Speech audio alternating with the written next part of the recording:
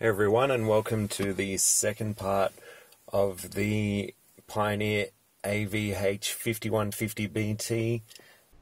This is the install part. So we're going to be installing it today in a YZ11 Nissan Cube. Might just open up the garage door or doors.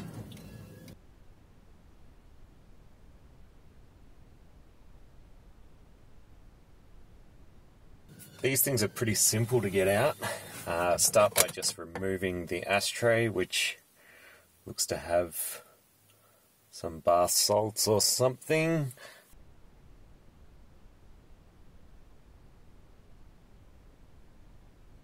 Once you've got that out, there are two screws just underneath behind where the ashtray sits. Won't bother moving the camera, but I'm sure you'll be able to find them. They are quite obvious.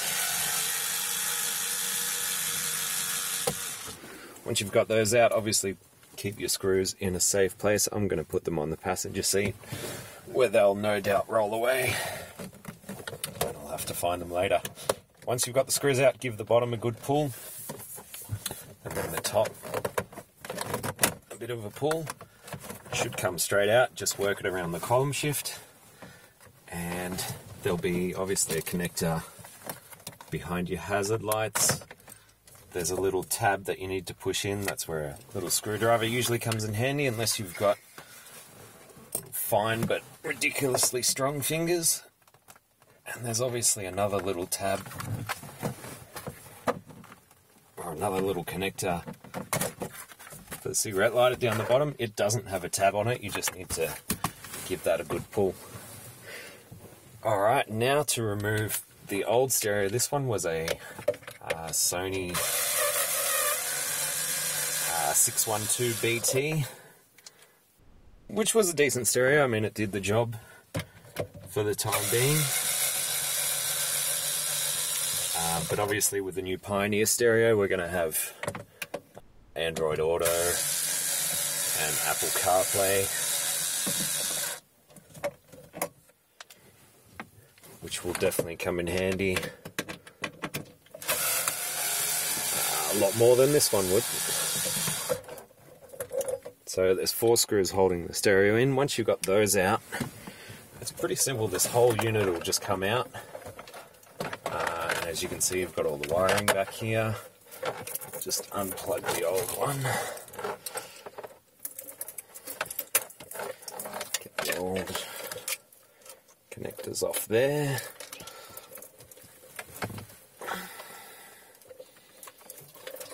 This is where little muscly fingers would come in handy. Just unplug. As you can see, there's 2 USB cables on this thing. Actually, that's a HDMI. I think it's actually an MHL cable, so it doubles as a USB, because this thing did have mirror link, but it was finicky at best, hardly ever worked. We will need to remove this little glove box over here, because the USB cables have actually been wired underneath it, so I have to pull that out. It's held in by 2 screws. There's one just under here underneath the glove box and one a bit further over. Once again, you can't really miss them if you end up needing to take this out. So remove those 2 screws.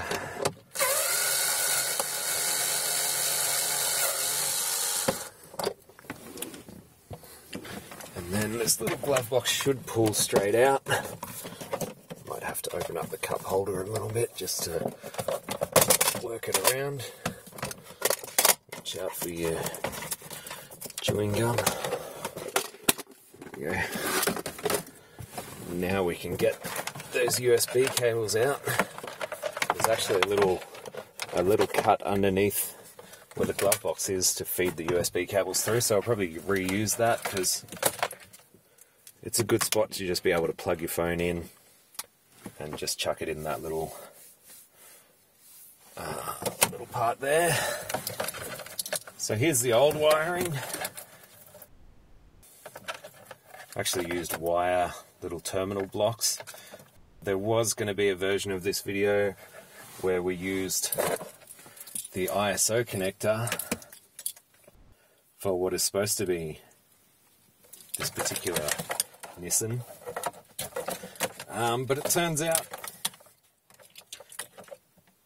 the wiring on it is actually doesn't match up to the Cube's wiring.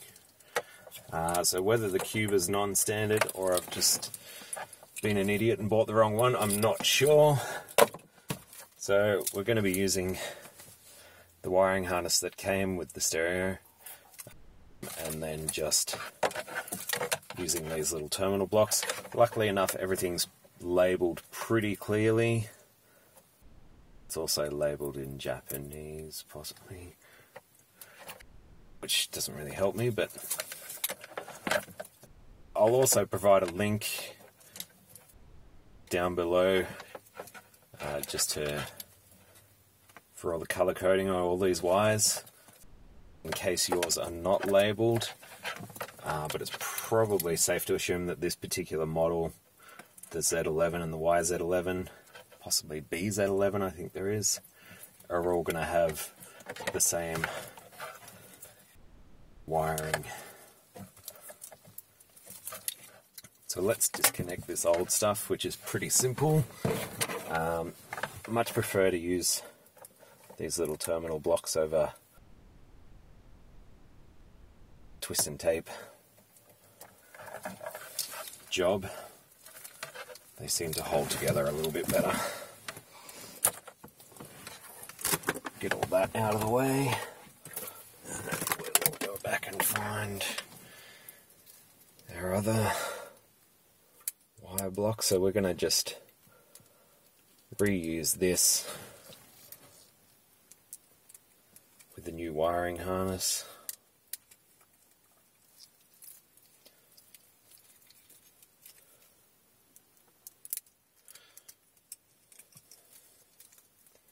Just undo all these old wires for the old stereo.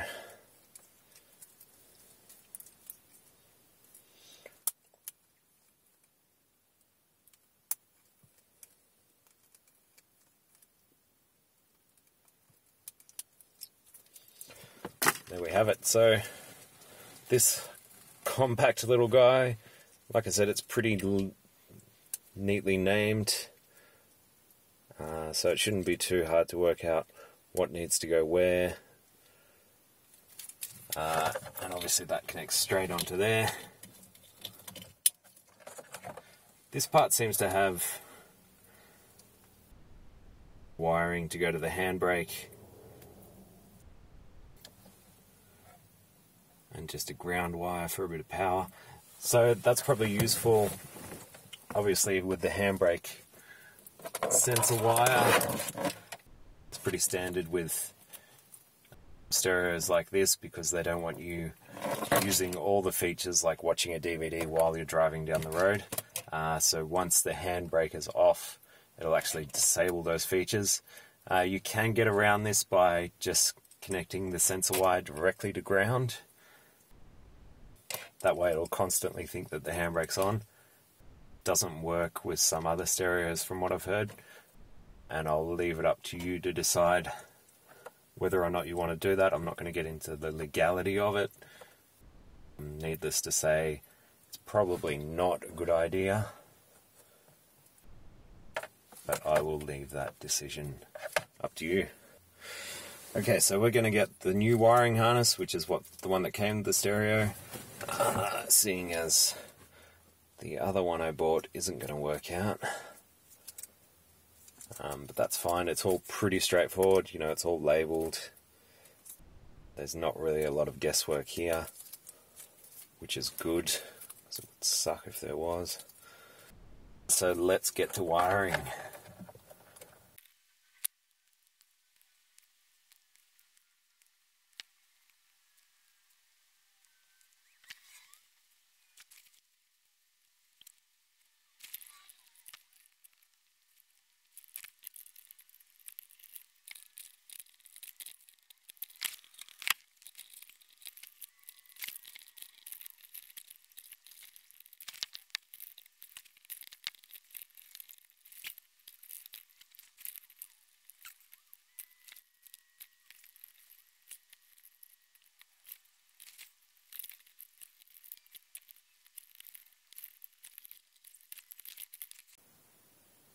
Alright, so that's the wiring taken care of.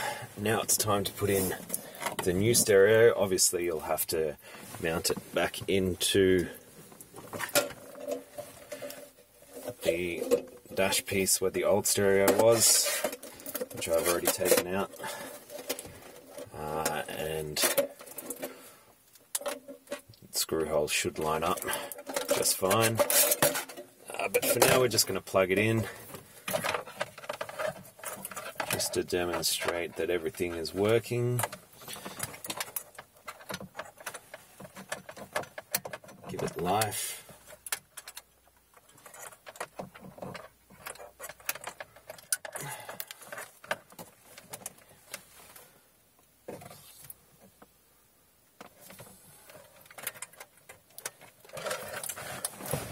Alright, here we go.